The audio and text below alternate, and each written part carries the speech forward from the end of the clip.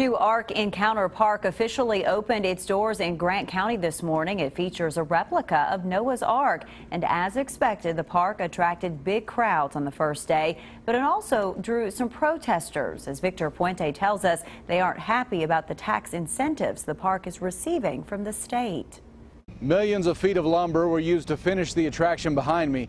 It's the first of several attractions the company responsible has planned.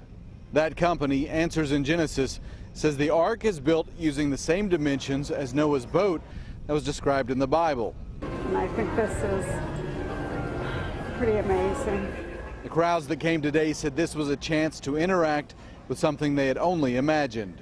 It will almost take us in the mind back to the time when all this occurred. The Ark Encounter is easy to find. Just follow the protesters. They say the $18 million in tax incentives given to the project means they can't require their employees to identify as Christian. It's absolutely a separation of church and state. If you're a nonprofit, you have the right to discriminate, whether anybody likes it or not. But you can't receive state funding. If you're a for-profit company, you can receive state tax incentives, but you can't discriminate. They are doing both, and that is a huge problem.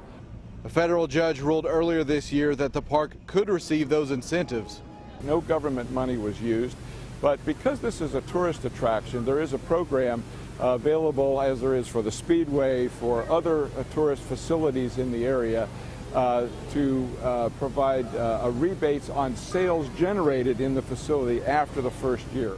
The group plans to continue building on the 800-acre property, aiming to have a pre-flood walled city and the Tower of Babel constructed eventually.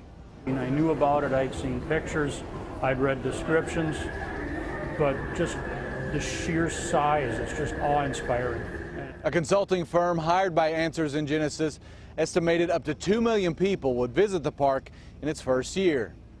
In Grant County, Victor Puente, WKYT. During the first 40 days, the Ark Encounter will be open extended hours from 9 a.m. until midnight.